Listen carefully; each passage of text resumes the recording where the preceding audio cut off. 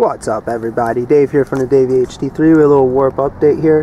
Got that new Compass Metal Gear high-speed tail servo installed, ready to go. I went ahead and put those metal tail plates on, so we have like a metal case now for the tail. Also upgraded the can on the motor, so that won't squeak or squelch anymore on startup. I didn't have to upgrade my lower catch for the canopy. Mine's just fine. It catches okay. Mine catches the canopy fine. I didn't need to upgrade that. That's still the stock short one. Got my Formica unit there. So I'm running these MKS DS92A pluses. So she's ready to go. Everything's upgraded. Metal catch there. I pretty much upgraded everything I needed to. Nice, really smooth operating tail. So we're going to go ahead and give her a test flight. Stock blades, compass tail, upgraded tail parts here, all aluminum. So we'll see what happens. Hope you guys enjoy.